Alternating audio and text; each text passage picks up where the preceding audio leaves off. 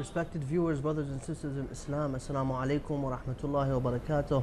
Welcome to another episode of Live from Karbala with me, your host Ahmad Ali.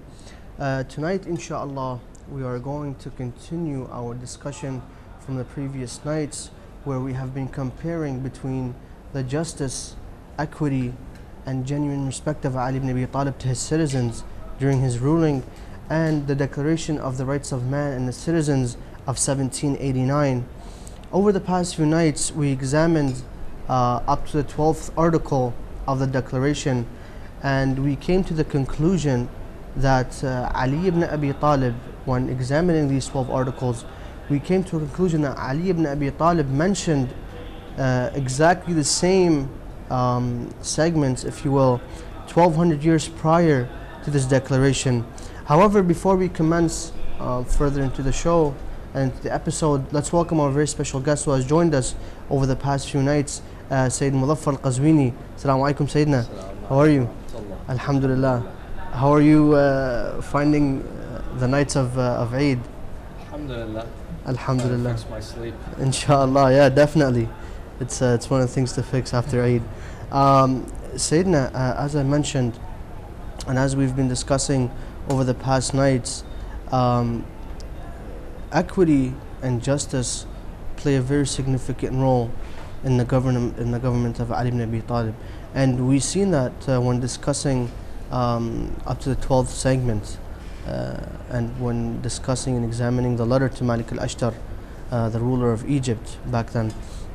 However, tonight, inshallah, we are going to discuss the rest of the articles up to 17, from 13 to 17, inshallah. The 13th article states that a common contribution is essential for the maintenance of the public force and for the cost of administration. This should be equitably distributed amongst all the citizens in portion of their means. Ali ibn Abi Talib implemented this, and as we've been repeating this in every episode, implemented this 1200 years prior to this declaration. We see Ali ibn Abi Talib distributing the wealth from the public treasury to every citizen, overlooking his race, his religion, his faith, whether they followed him or not. He still distributed the money to everybody. Or even his brother. Even his close relatives. Ahsan Sayyidina. Even to his brother. When Aqil asked for a portion, an extra portion from the public treasury, Ali ibn Abi Talib heated up a metal and brought it close to his hand. And he said, Aqil asked, why did you do that? He said, are you ashamed of a man heating up a metal for fun, and not ashamed because Allah subhanahu wa ta'ala will heat a metal because of his anger? So we see the irony there. But Sayyidina, if you can elaborate more on the similarities between this article and Ali ibn Abi Talib's ruling. Inshallah. First, if you remember, we mentioned how Amir al-Mu'mineen alayhi afdal salatu wassalam addressed his tax collectors, and what he told them. He told them basically how to address the citizens, how to collect the taxes from the citizens. If you remember, we stated that Amir al-Mu'mineen alayhi afdal salatu wassalam taught them how to go to the different communities and ask or acquire the taxes for the government. Amir al-Mu'mineen alayhi afdal salatu wassalam tells them, if you go to a city, walk humbly towards the people of your nation, so they're not in fear, so that they have to pay taxes or money which they don't have. He tells them, walk towards them and ask them, is there anyone that has any debt with Allah subhanahu wa ta'ala?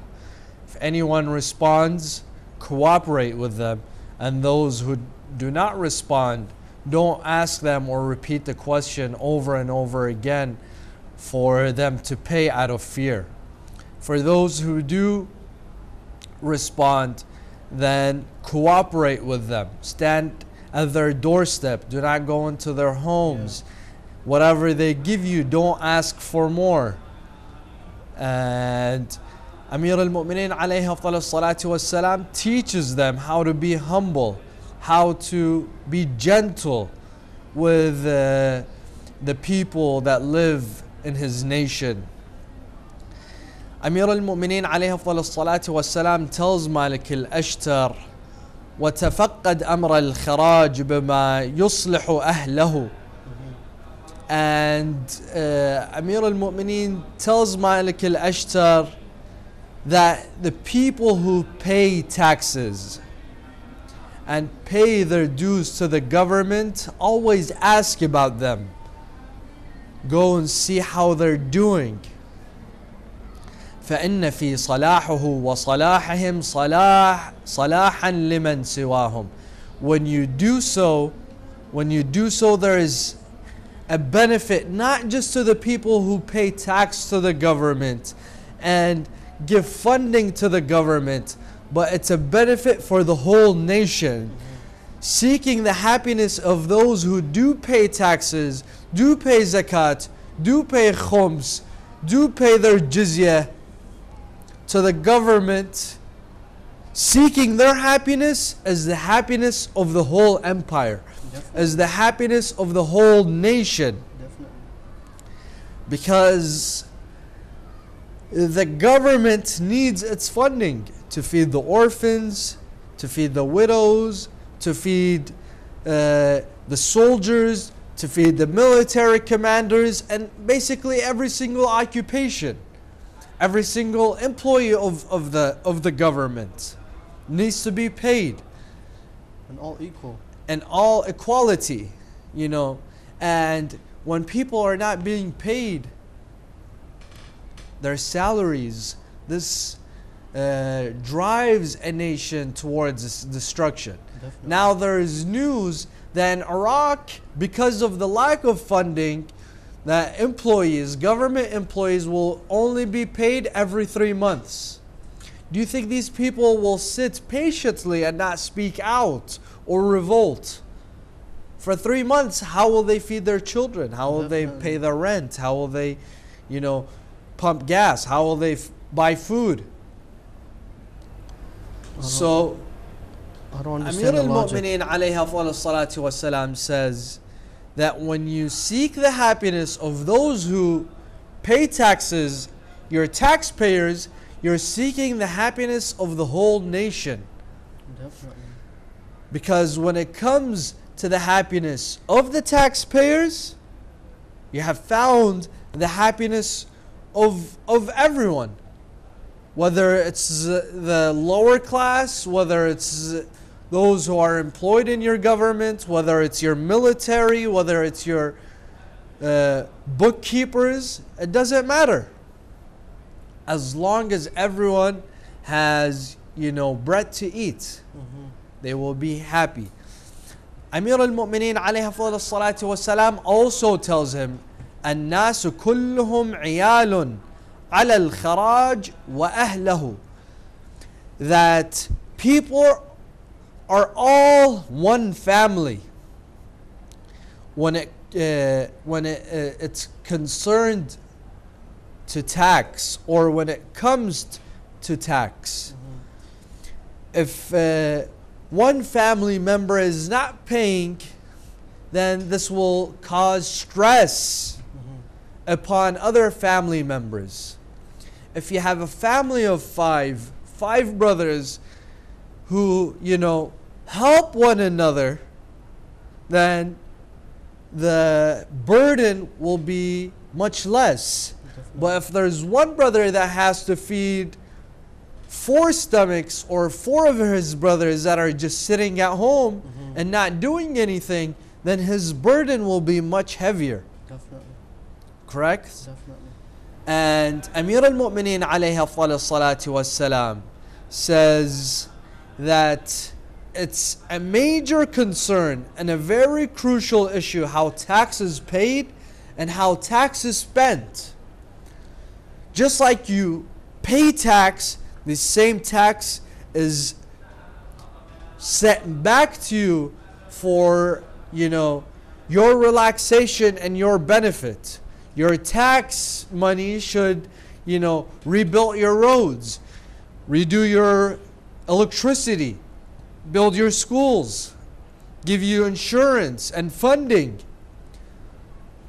So just like you pay and people benefit, you will also be benefited by your own tax payings and the paying of taxes of other people in the nation. Definitely. This is very similar to the 14th article, where it says all the citizens have the right to decide, either personally or by their representatives, as to the necessity of the public contribution to grant us freely, to know what is used for. So same to what Ali ibn Abi Talib did during his ruling. He went for supporting the military and everyone back then. It's different from now. Everybody back then was, when Amir al-Mu'mineen said that it was a time for war, everybody went to war. Some people who had illness, as Muslims know, it's mandatory when a ma'soom, when an imam is in authority and calls for jihad, they have to rise up with him. So it went for supporting everyone, and they knew where it was going. It wasn't hidden during the time of Ibn Talib. On the contrary of what we see with the rest of the rulers. And to continue, Article 13 and 14, because they are very similar. And what I advise all our viewers to read the message that Amir al-Mu'mineen alayhi salatu wassalam sent to Malik al-Ashtar. To read it, to understand the words of Amir al-Mu'mineen alayhi salatu wassalam, and to see the horizons that this man had 1400 years ago, the understanding this man had 1400 years ago, and the knowledge that he had. You see from his words that they are directly from Allah subhanahu wa ta'ala. For a man to illustrate such an illustration, to rule in such just manner, normal humans cannot reach such intellect. Definitely. Amir al-Mu'mineen alayhi salatu wassalam says, وَلْيَكُنْ نَظَرُكَ فِي عِمَارَةِ الْأَرْضِ أبلغ من نظرك في استجلاب الخراج. Amir al-Mu'mineen alayhi salatu wassalam also says to Malik al-Ashtar, Ya Malik, also be aware that your main concern shouldn't be collecting taxes, but it should be re-establishing the infrastructure of society. At that time, farming was, the main way that a government earned its money. So if the soil was destroyed, that means that the government had no money or funding. If the infrastructure is destroyed, how will the government fund itself? If Iraq does not strive to make more refineries, how will they accumulate wealth to pay off their debts or to leave their situation of being in a loan or in a state that they cannot even pay their citizens or their employees? Which we see right now. So Amir al-Mu'mineen alayhi salatu wasalam tells Malik al-Ashtar, if people tell you that, this year we have been hit with a famine, or this year we have been hit with a drought, or this year we have been hit with a decrease of rainfall and precipitation, then your main concern shouldn't be collecting tax from them. Your main concern is helping them build back the infrastructure and the farming. Because without that, then the country collapses, the government collapses. He says, building your infrastructure and imaratul ard, rebuilding the plantation, should be your main concern.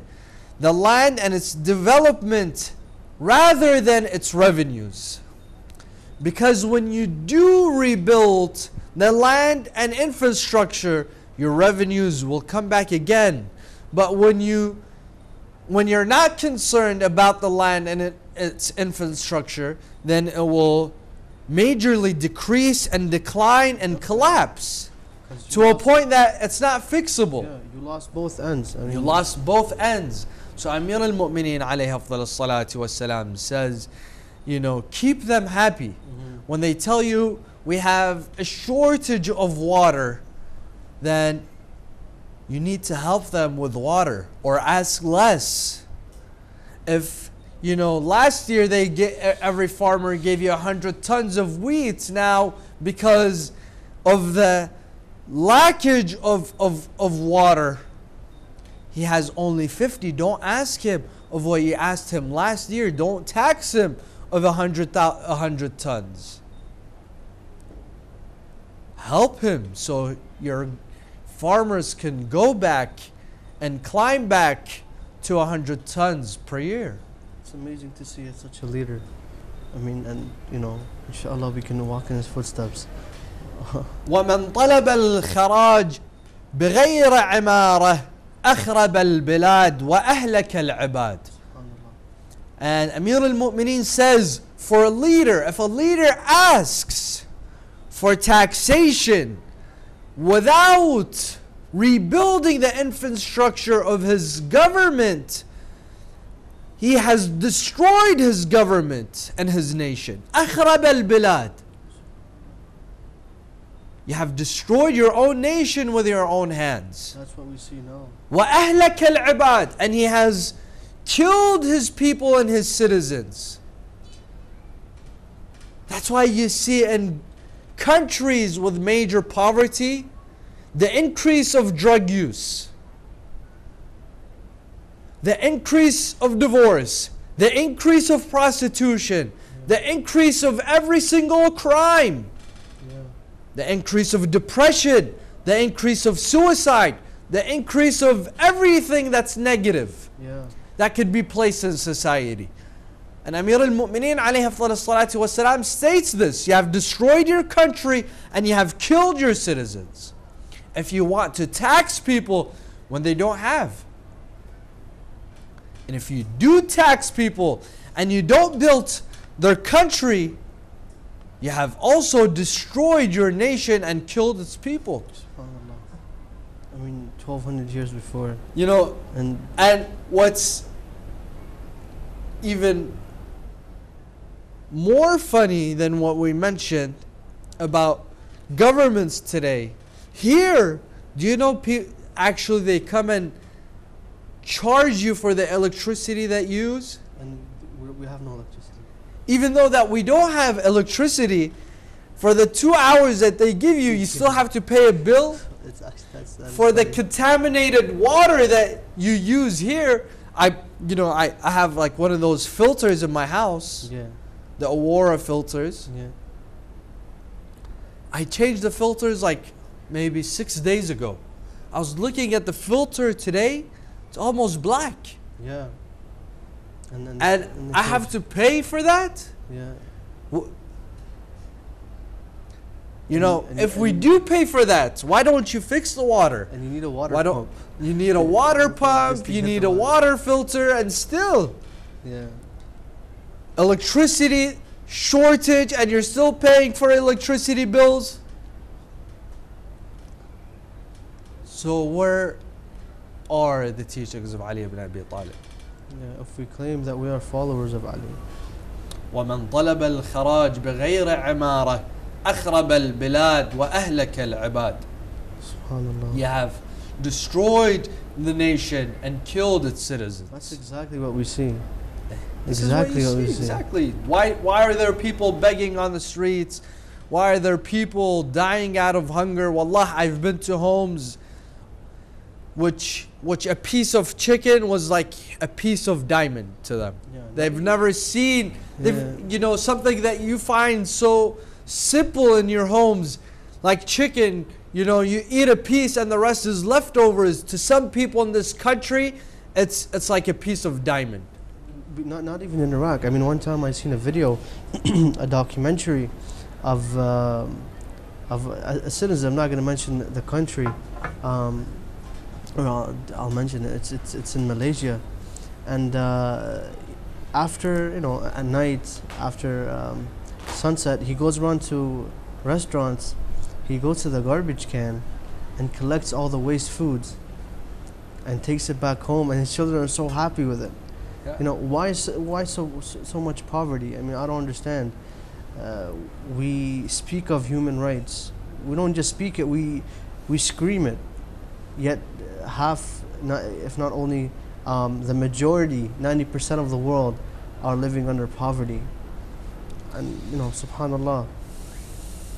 May Allah, inshallah, send everybody their sustenance. Inshallah. Then Amir al-Mu'mineen alayhi afdal salatu wassalam tells Malik al-Ashtar, فَإِن شَكَوْا ثِقْلًا أَوْ عِلَّةً خَفَّفْتَ عَنْهُمْ. If they came to you with exhaustion, sickness, insufficient rain, inadequate irrigation, lack of funding, then what do, O Malik? خَفَّفْتَ عَنْهُمْ. Give them all your attention in order to remove all complaints, any complaints. Don't burden them if they can't pay. If they tell you we're exhausted, this year was too hot, we couldn't really work in the farms, don't ask them for more. If they said, you know, we were hit with a sickness, for example, the swine flu, or the mad cow disease, or the chicken flu, you know, don't burden them more than they've been burdened. Sometimes there's sickness even in the wheat or the grains, and we saw this in our time, where there was sickness in grains, and it was killing, it was burning it. So if there was insufficient amount of rain, like California's seeing severe droughts. Even water usage is allowed only like once a week. If you want to water more than once or twice a week to the plants in your house, you have to pay extra tax. So such instances, don't ask them for more, because they couldn't give more. They couldn't give more. خَفَّفْتَ عَنْهُمْ. Give them all your attention. See what they need. See how you could help them and better and empower their farming and the ways to empower the governments. Don't burden them more than they're already burdened. And this is what Amir al-Mu'mineen alayhi afdal salatu wassalam tells Malik al-Ashtar when it came to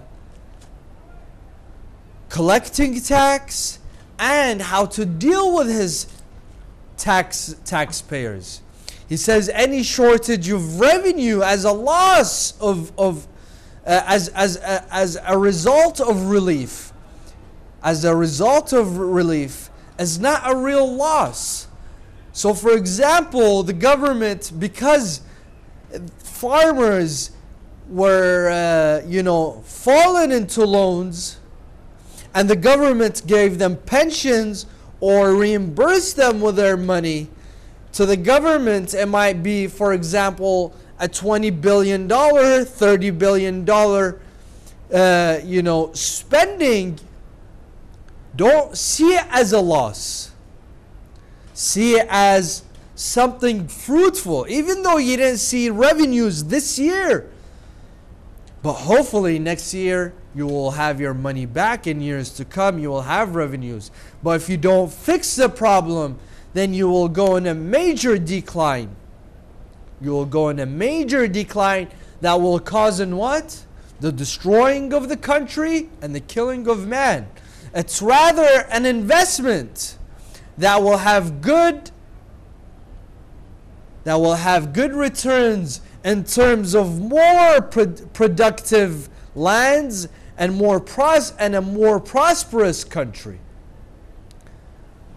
When, for example, I've heard in the United Emirates, right now when you go to Dubai, you see trees and greenery everywhere. They have the largest flower vineyard in the whole world, correct? When Dubai or Emirates is all sand, it's barren desert. How do they change the atmosphere of their country?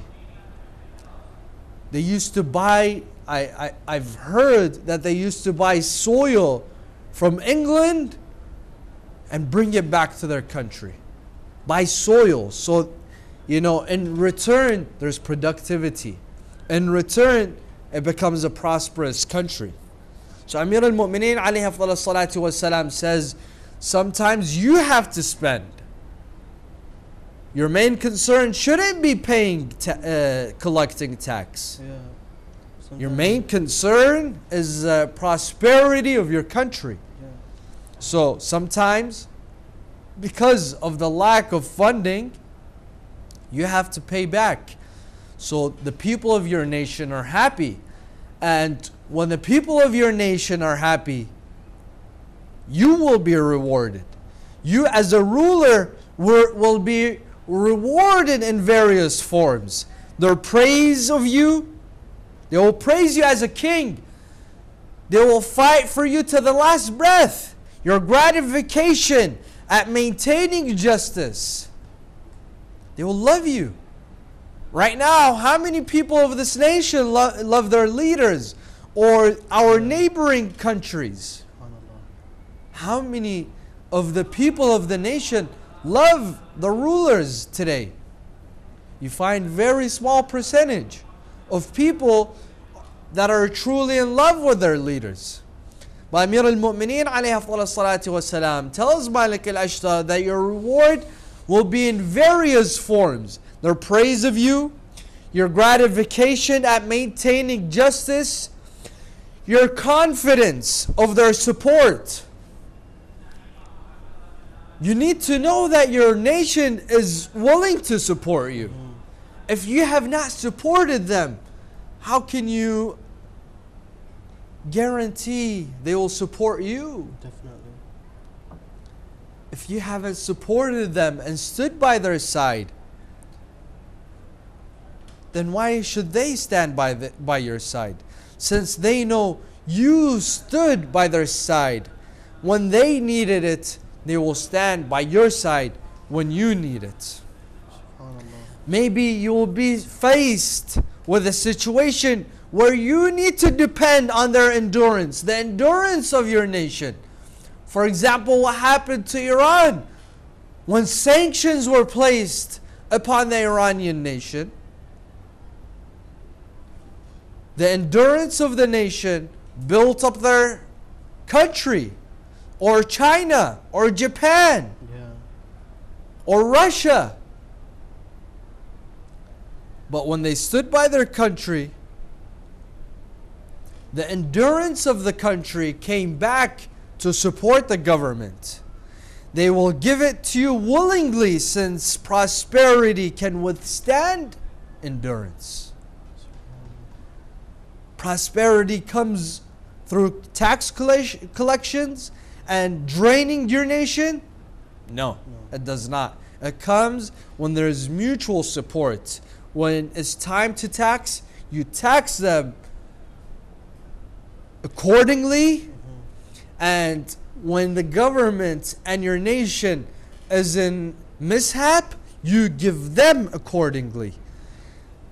The nation will come to stand with its government 100%. Yeah, when the government respects the citizens We see with Ali Abi Talib, I mean, the citizens are happily and they're fulfilled, their desires are fulfilled with the government. Therefore, when they go to help and support their government, they don't feel like that they're forced. They're not feeling as if they're losing something. They look at it as if they're gaining something because they're getting something in return. But if you have anything to add on before we move to the 15th article. The last thing, poverty. On the other hand, Amir al-Mu'mineen alayhi afdal as-salatu was-salam says poverty on the other hand will cause the destruction of the land. For example, we saw how the Fatimid Empire collapsed. It was all based on poverty. That's why they became weak and weak and weak until a force came and destroyed them. And that caused their end, their annihilation. Poverty will destroy any country. Any country that's doing better off could come and take over you. Yeah, definitely. Could come and destroy you and take over. SubhanAllah. Or your own people will revolt and destroy their own country, their own homes. They don't have anything to lose. I mean, they've lost everything. Look at countries like Somalia. What? Look at countries like Afghanistan. Look at countries like Pakistan. Why are groups like Boko Haram or Taliban, gaining power in such countries? Because of poverty. Because of poverty. Because of poverty. They came and brainwashed. So, whoever they give $100 is willing to do everything. To blow himself up. I mean, we see that. I mean, similar to what's happening right now in Iraq. What led to the fall of Mosul and Anbar? They gave a bit of money to the people that were running the area, and they just left. I mean, where did the dignity go? Yeah. Subhanallah. But inshallah. Now you want to read number Article 15. Yes, Article 15 states that society has the right to require of every public agent an account of his administration. Amir al-Mu'mineen alayhi afdal as-salatu was-salam tells Malik al-Ashtar, he says, if they question you have to sit down and respond. Because you're the representative. You're nothing more. You're nothing more than a representative. So if they ask you about tax collection, you have to respond. If they ask you about a certain amount of money, you have to respond. And we see in this government, sometimes, because of rivalry between groups, a scandal pops out in the news that this person, went off with $50 million for 2 days. And then there is talks of putting him into court. Then it's Nesyan Mansiya. Yeah, it just goes away. It just goes away. Why? Because the people, the nation aren't in a place of questioning. Yeah. He's not a representative of the people. He's by himself. Yeah, they're in hibernation. If there's someone questioning, it's another power by another group, by another militia. It's not by the citizens of the government. وَإِن ظنت بك الرعية حيفا فأصهر لهم بعذرك وعدل عنك ظنونهم بإصهارك. If they question to you, you say, I'm all ears. If they ask you something, you say, I'm all response. Yeah. Whatever you ask, I'm here to respond. Whatever your concerns are, I'm here willing to hear them. And this is the government of Ali ibn Abi Talib. Then Amir al-Mu'mineen alayhi afdal as-salatu was-salam tells him, ثُمَّ أُمُورٌ مِّنْ أُمُورِكَ لَا بُدَّ لَكَ مِنْ مُبَاشَرَتَهَا مِنْهَا إِجَابَةُ عُمَّالِكَ. He tells him, we'll go through a list, Ya Malik. There are things that you have to do as a ruler. And one of them is questioning your employees. Every single employee has to be questioned. Question all your employees when it comes to your soldiers, when it comes to your generals, when it comes to your bookkeepers, when it comes to your tax collectors. Every single employee in your government should know and should be questioned. Whether he's walking on a straight path or not. Even if he's not committing a mistake, you still have to question him. There has to be bookkeepers. There has to be questioning. You go and sit down with every single one of them. So none of your employees think that there isn't a moment of interrogation or questioning in which will lead him into thinking that I could do whatever I want because I won't be questioned. So every single person in your government as a representative of the government is under questioning and interrogation at all time. SubhanAllah. I mean, it's significant to see that, because Ali ibn Abi Talib, he even placed himself with the citizens. When he placed himself in a position of questioning and interrogation. أيها الناس إنما أنا واحد منكم لي ما لكم وعلي ما عليكم. If you're questioned, I'm also in a position of questioning. Any citizen, any normal citizen can come question Ali ibn Abi Talib. Ahlan wa sahlan, you're more than welcome. Come question me. And I am in a position of answering. And this is absolute justice and equality. Definitely. When even the president, even the ruler places himself in a position of interrogation. Equal with the citizens. Equal with the citizens. Right now, as an American citizen, can I go ask Obama about the drone attacks that have been occurring in the Middle East, in Pakistan, and in Yemen, and even in Iraq? Can I go question him as an American citizen? Or can any, random Joe go question the president or the minister of defense or any military general?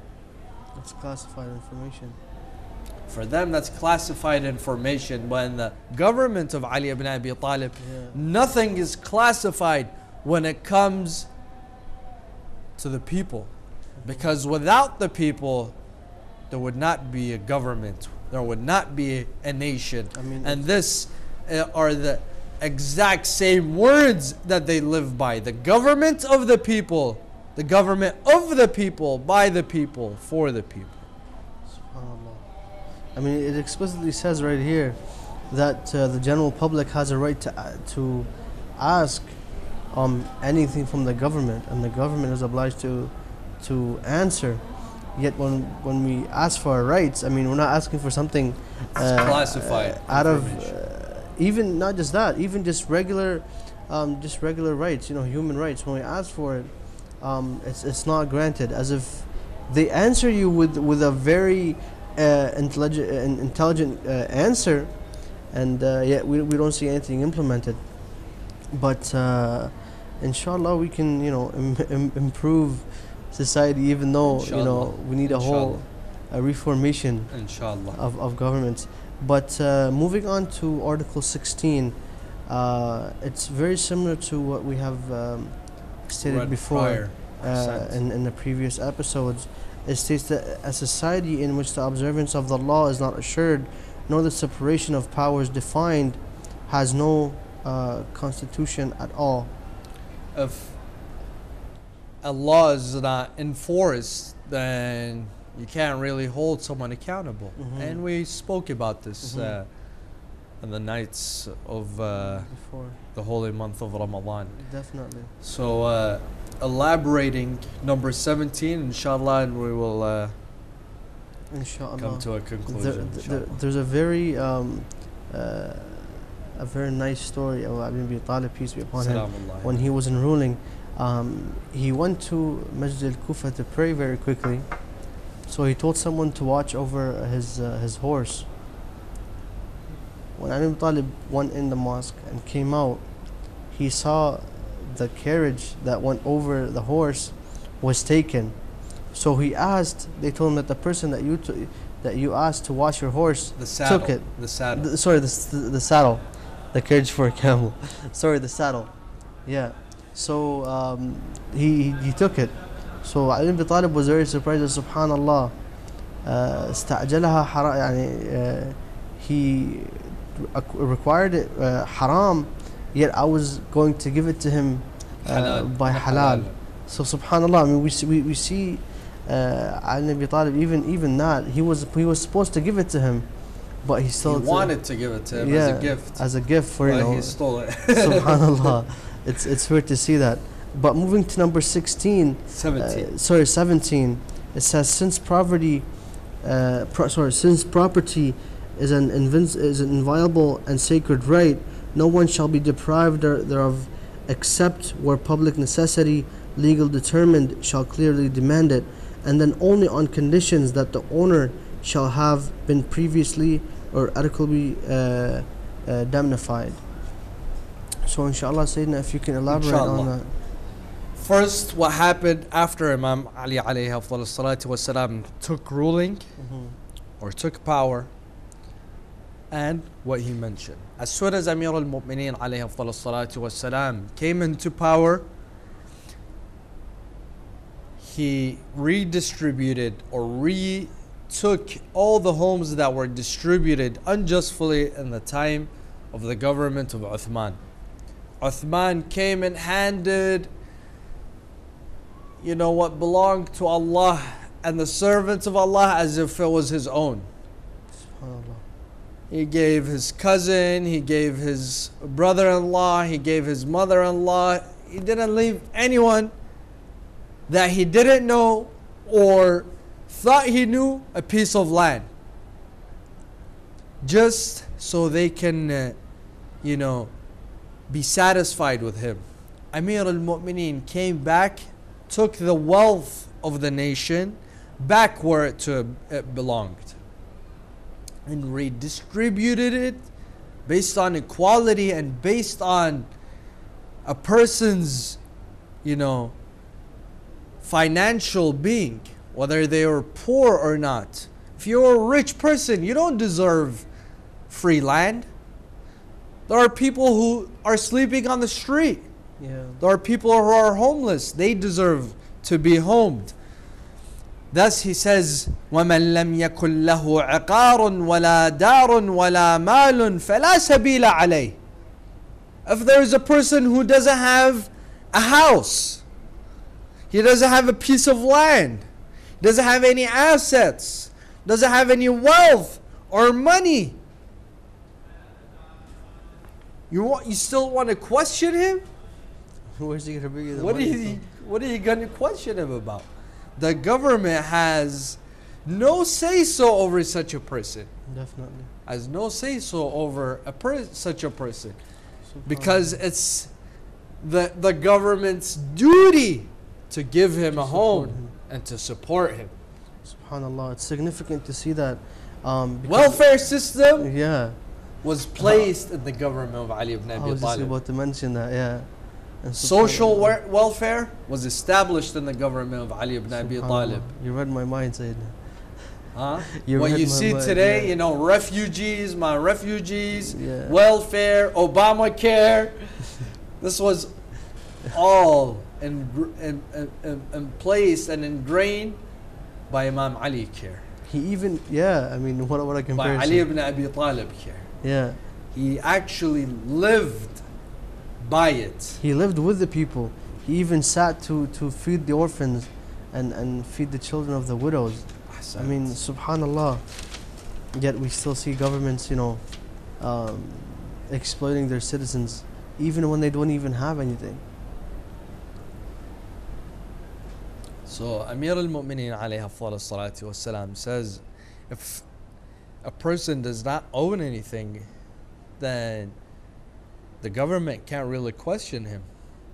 Once you've given him a home, a roof to live under, and money to support himself with and his family, as every government should do by the money of taxpayers, then you can question him. And Islam illustrates this. If a person is in a situation of poverty, then most Islamic Sharia laws of punishment are not in place. If a person is in poverty, if he steals, he's not punished. If he does anything else because of the situation of poverty to feed himself, he is not punished. Once the government gives him, then it could hold him accountable. But that's under certain jurisdictions, Yes. I believe. Inshallah. And in the past several nights, we illustrated the 17 laws, 17 commandments, and the words and the livelihood of Amir al-Mu'mineen alayhi salatu wassalam. And for that reason, Ali ibn Abi Talib was killed and murdered in Masjid al-Kufa. I mean, during his life, even before he became Khalifa, and during the time of Prophet Muhammad sallallahu alaihi wasallam, he was the one to walk with justice. He was justice. Yet when he became the ruler, you know, there's famous stories of two women, one Arab and one non-Arab.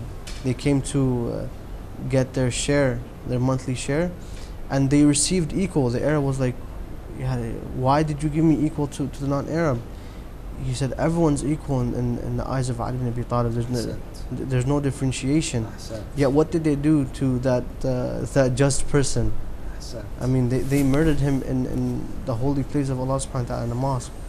But inshallah inshallah we can learn from the teachings, and we can ponder upon the words of Ali ibn Abi Talib.